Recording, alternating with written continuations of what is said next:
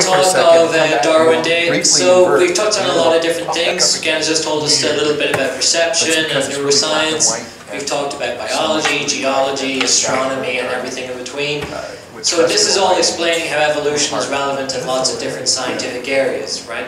But for a very long time, a lot of people, some who may have been critical of Darwin and the idea of evolution in general, they would always kind of stipulate, well, evolution doesn't explain how humans get their morals, perhaps why we behave the way we do to each other, why we treat other people the way we do.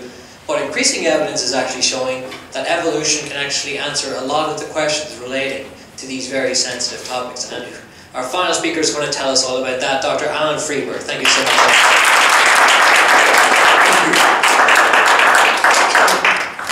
Okay, well, there's no way I'm going to be anywhere near as entertaining as that last guy. All right, so I'm going to be talking about evolution. I mean evolution in a Darwinian sense. And we'll be talking about the human brain. And that includes all aspects of the human brain. Your personality, your attitude, your feelings, your capabilities, and your morality. And maybe who you voted for.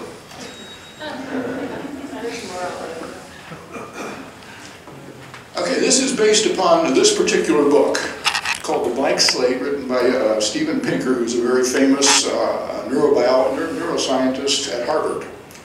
And so this presentation is going to be basically a reflection and a summary of that particular book. But he wasn't by any means the first guy to come up with this idea. An even more famous man,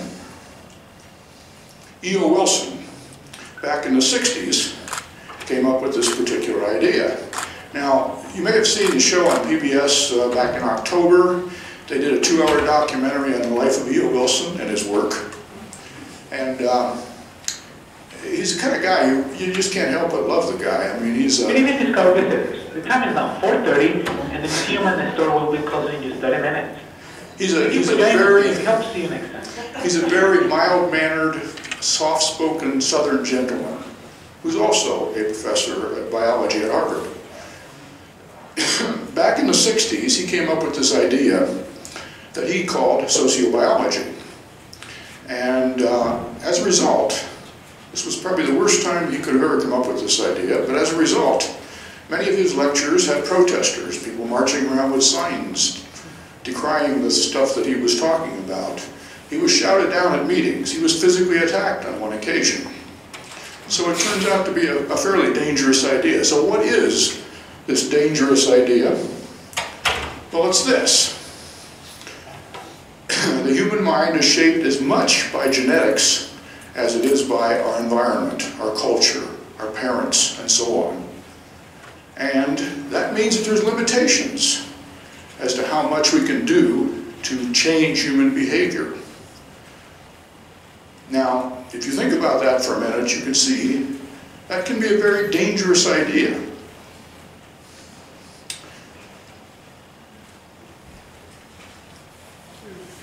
And some of this can lead to some really, really sensitive issues. I'm hoping to avoid most of those, but I think you can, as you see this, you can follow along with that.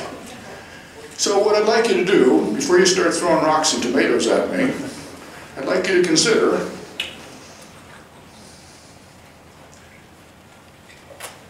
the world is not necessarily the way we like it to be.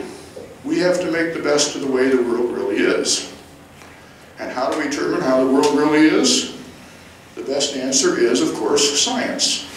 Science provides us the very best estimates. Sometimes it's wrong, but it self-corrects.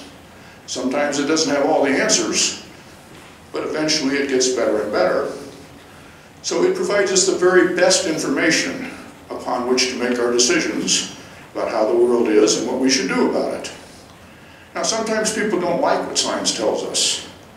For example, today there's a lot of people out there denying climate change because they don't like the idea of big government telling people what to do. So they attack the science.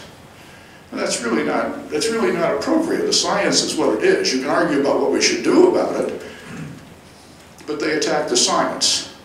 The stuff I'm going to be talking about here today is more likely to offend the people at the other end of the political spectrum, like myself, and people who are educators and things of that sort.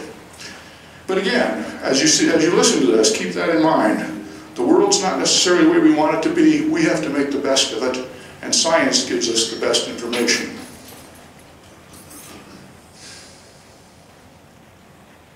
Okay, I don't think I need to go through this chart in any detail. This is evolution, of course. Now, the part of evolution that's important to us is that. Because that critter right there, that's us. But from the standpoint of the gene, which is what's really driving evolution, that's really nothing more than a copying machine. And if the gene, if the set of genes do a good job of making a good copying machine, they'll get more copies of themselves into future generations. And if it's not so good, then there won't be any copies. Now, a lot of people like to separate evolution from the idea of God and say, well, they've got to be two different things, but it's quite possible for any religion to incorporate the science that we know, and this is one example of how they could do that. All right, I want to begin by talking about how genes can be programmed, can program our brains in exquisite detail. And I'll begin with a very simple example. You've all seen that kind of behavior before. The little duckling critters follow along behind the mother. At birth, they do something called imprinting, where they immediately attach themselves to the mother, emotionally perhaps, but anyhow, they stay really close to the mother. And they follow along in that nice little line. Nobody teaches those ducklings to do that. The mother doesn't instruct them on that in that regard. They immediately experience something that we would probably call love for the mother. And they stay very, very close to her. An even more amazing experiment was done back in the 50s, where somebody took a bunch of these little ducklings, I guess goslings is probably the right word, and put them in some sort of an enclosure. And they passed that silhouette that you see over their head, a cardboard cutout like that.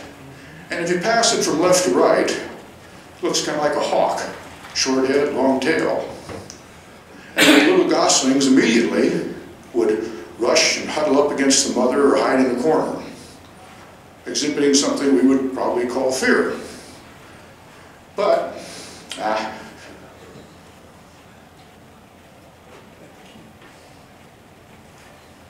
if you pass that image over them in the other direction, which they did, it kind of looks like a goose that is going from right to left. Long neck, short tail. And the goslings exhibited no change in their behavior. Now think what that means. Buried somewhere deep in the mind of those baby ducks at birth is that image. Somehow the genes have programmed those ducklings' minds to have that image and to know to be afraid of it. Okay, what about human beings? This, of course, is the old nature versus nurture issue that people always talk about. Nature being what we inherit, genetics, basically, and nurture being everything else. Parents, environment, culture, and so on. Well, one of the ways we can separate these things out is by looking at identical twins and siblings. Because identical twins have exactly the same set of genes, but often through unfortunate circumstances, sometimes end up in different environments. So you can look at there and see how similar they are, or how different they are, and get some kind of an idea of how much is genetics and how much is environment. Similarly with siblings, they contain half the same set of genes, so you can also make some assumptions from that. You can look at behaviors or emotions that are common across all societies, and there are many things like that. The fact that we cry, that we laugh, that we love our children, things of this sort.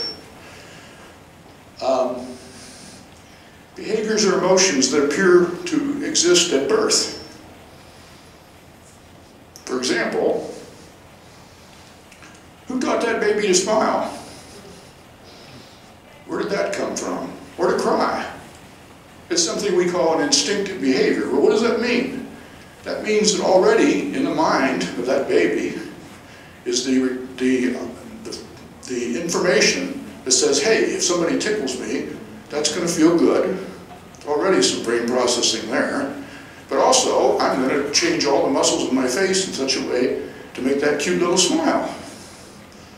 Or to cry if it's the other way around. And lastly, behaviors or emotions that appear to make sense from an evolutionary perspective. It's the first thing the biologists do when they discover a new organism or a new feature of an organism. They'll look to see, how does this help get more of its genes into the next generation?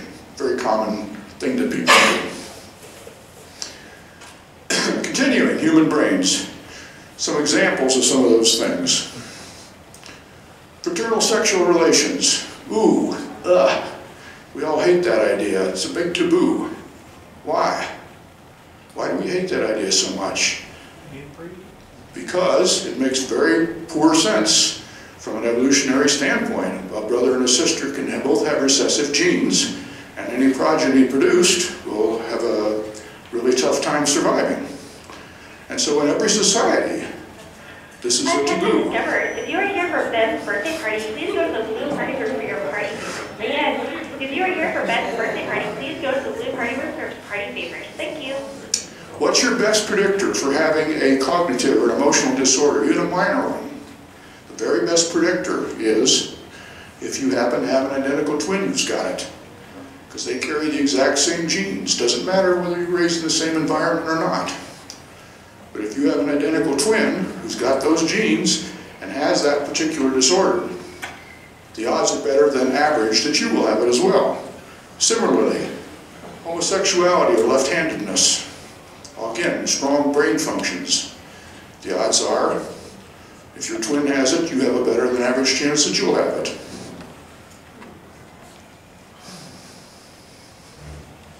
So how do the genes do this? Well, one way they do it, in addition to the basic structure, is the fact that they produce all these chemicals in our brain that have all these effects on the way we act. There's a list of some of them.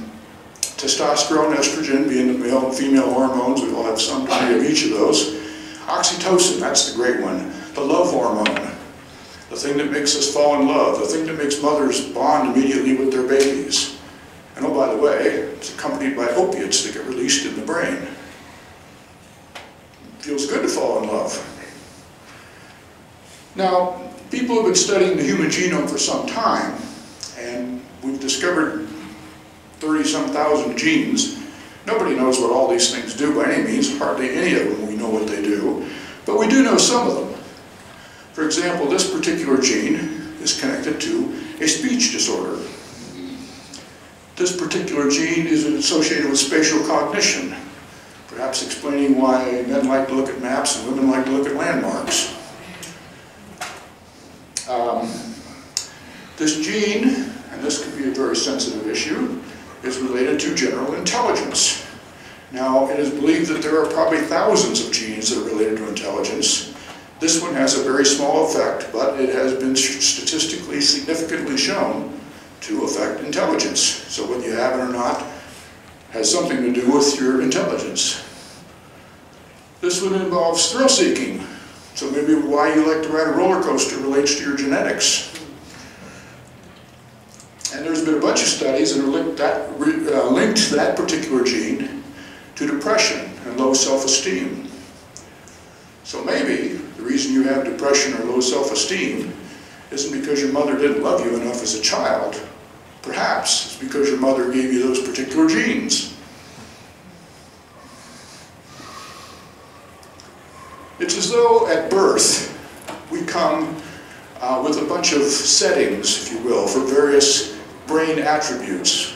And you can make your own list up here. But each one of these has a particular setting that we have at birth. That's what the needles on those little dials are. Now, as life goes on, your parents, your culture, your religion, your friends, your peers, anything, can begin to change the position of those dials. Some cases you can change them very easily. Sometimes it's a much more difficult change. But nevertheless, they can't be changed. But the point here is that we have initial settings. Now, all of you've, first thing you think about when you think of evolution is, nature red and bloody and tooth and claw. You want the biggest, meanest lion is going to get the most meat and pass on the most genes to the next generation, and so on. How is it that this process can produce goodness? And yet we all know there's a lot of goodness in people. We all do a lot of good things. How, I'm sure most of you, or many of you, gone to some strange city. You go into a restaurant, you're never going to be in this city again. You have a nice dinner, waiter brings you the bill, you pay the bill, you leave a tip. Why do you do that? You're never going to see that waiter again. Why do you feel guilty if you don't do that? It makes absolutely no economic sense whatsoever. It makes absolutely no evolutionary sense whatsoever. At least it doesn't seem like it. A more extreme example. Why does that fireman rush into the building to save some stranger's baby, or maybe even a dog? Or why does the guy jump into the pond to save some stranger's child that's drowning?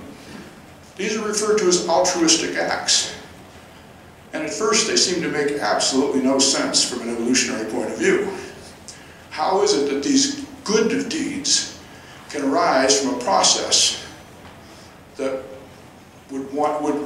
that involves our selfish genes?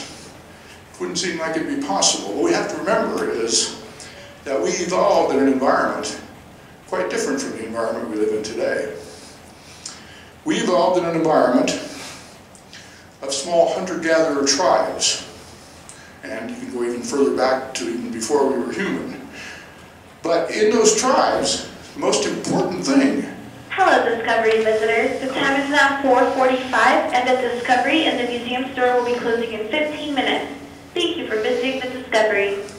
The most important thing in that primitive environment that had the most impact on whether or not we were going to get our genes into the next generation were the other people in our tribe. They determined whether we got fed, who we married, things of this sort that had tremendous impact on whether we got any genes into the next generation. And so, first of all, and also, we were related to many of these people. These little tribes would tend to be rather inbred. Now, if you're related to somebody, they're carrying some of the same genes you have. And so, if you help them, you're helping get some of the same kind of genes you have into the next generation. And if you're helping a brother or sister or child, they have half of your genes. If you're helping a nephew or niece, they have a quarter. If you're helping a cousin, they have an eighth. Isn't it interesting, too, that that's just about the same proportions that we care about these people in? At least at first. And again, one could argue that more than likely nature has programmed our brains that way. But in any event, this is called kin selection. And it's also the start of why we might perform altruistic acts. But there's another thing. Your reputation in a small group of people that you're going to live with for your entire life is unbelievably important. If I kill a buffalo today and you're starving, and I feed your family, hey, I'm a nice guy. You're going to think well of me. 2 weeks later, you may give me some meat when I'm going hungry. Or a month later, you might let me sleep with your daughter. You know, in any event, I'm going to get passed genes on to the next generation because I'm a good guy. If I'm a bad guy, the big old mean guy who beats everybody up, takes all the women, I may wake up tomorrow morning with a spear in my side. So, increasing your status is unbelievably important in that primitive world we lived in before. Today, when we meet so many people we never see again, not so much, but we still carry that evolutionary idea in our brain. And lastly, there's just the idea of simple economic exchange. If I make better spears and you make better axes, I make a spear today, you're my buddy, I give you one. A couple weeks later, you'll make an axe, you'll give me one. Because we like each other. It's not a zero-sum game. Again, this is the nature versus nurture argument.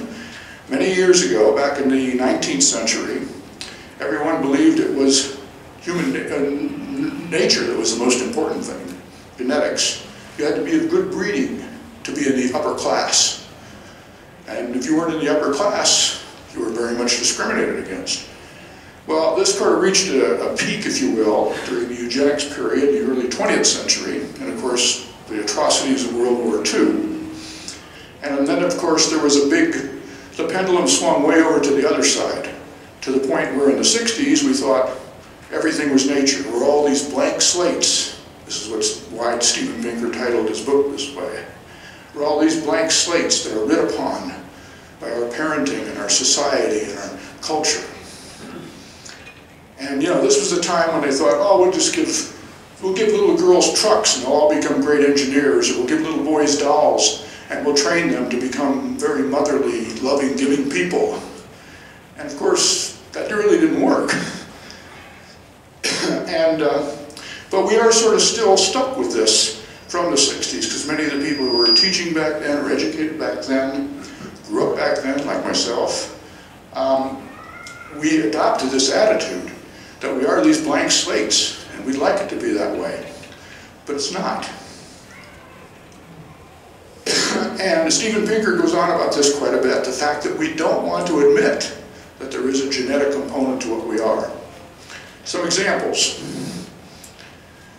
Teenagers who play violent video games are more likely to commit violent crimes.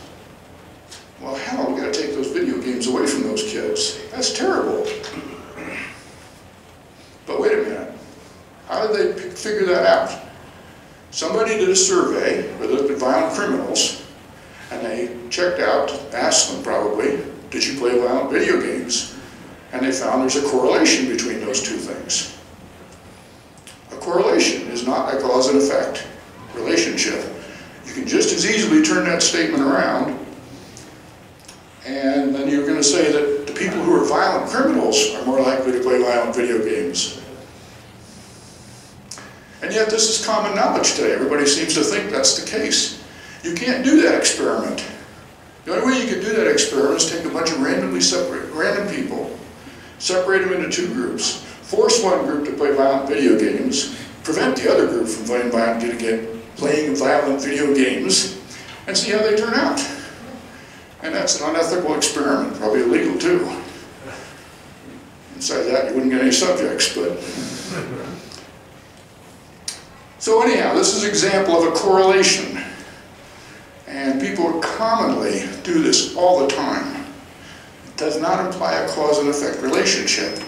It may very well be that the cause is the fact that it's something totally different. These people have a violent nature. Maybe genetically, maybe because of their parenting, whatever. But because of that, they like violent video games and they like to commit violent crimes. Okay, another example. Use it or lose it. You've got to educate your brain and you won't get dementia when you get older. That's a very common thing that people talk about all the time too. But again, think about it. How would you know that? Unless you took a group of people, separated them randomly into two groups, educated one group and not the other group, and saw which ones get dementia, you would have no way to prove that. Maybe brains that are more active, that like to get educated, also last longer. May have nothing to do with the fact they did get educated.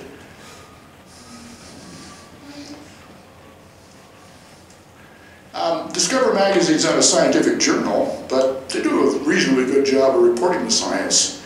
You'll notice that word suggesting in there. Probably most of you read right over that word. And certainly lots of people do that. The news media does that a lot too.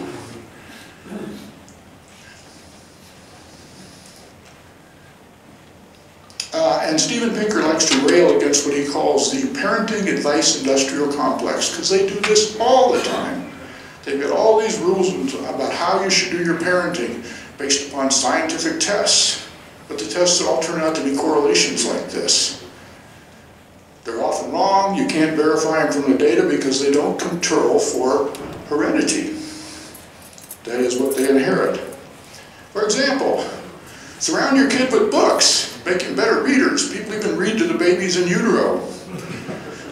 All right, well, is it really the fact that the kid's surrounded by books, or is it possible that the same genes that you have that make you love books, like education, like to be around books, that you pass on to your children, and therefore they do it.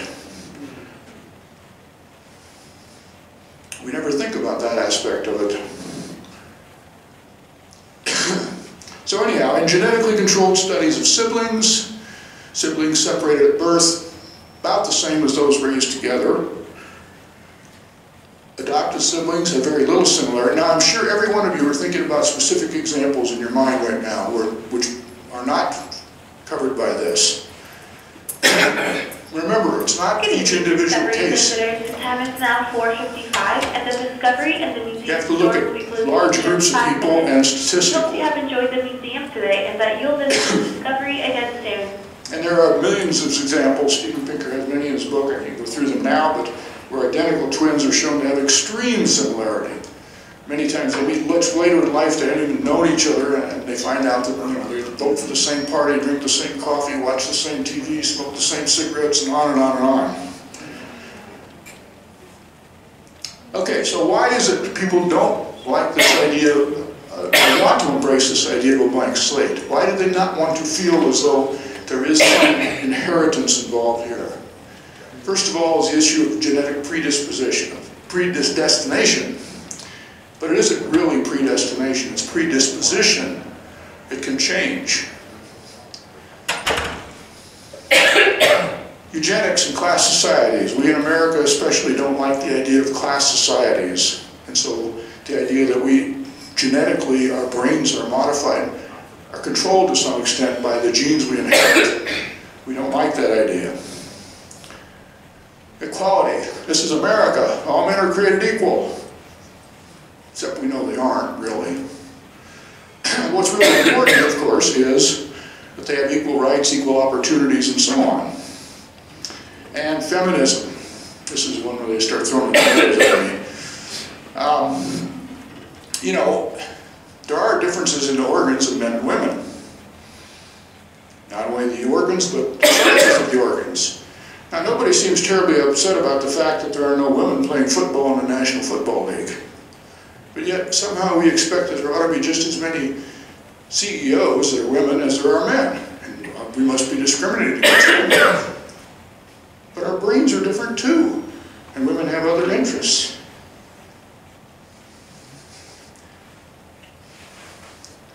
Continuing, here's the real biggie, responsibility. If our genes are predisposing us to certain things, are we really responsible? He raped that woman because he was genetically programmed with a strong sex drive or a violent nature. That's genetic determinism. Do we let the guy off the hook? Well, no, I wouldn't think so. But do we take that into account? Well, maybe. But how different is that from his environment? How about if he raped that woman because his mother beat him as a child, so he hates women? He's no more responsible for who his mother was than what his genes were. So it's still the same problem. It does remove a little bit of the responsibility. I'm not saying we let these people go free by any means. Okay, social reform, I'm almost at the very end. Social reform, that's the other thing. Most of us educators like to think all kids can be educated to the point where everybody's above average. And of course, that can't be the case either. So, in summary, evolution has acted on our brains, as well as our bodies, and that means our attitudes, our personalities, and our morality.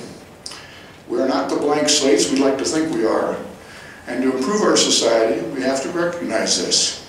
Taking away all those video games may not solve our problem. Thank you so much, John.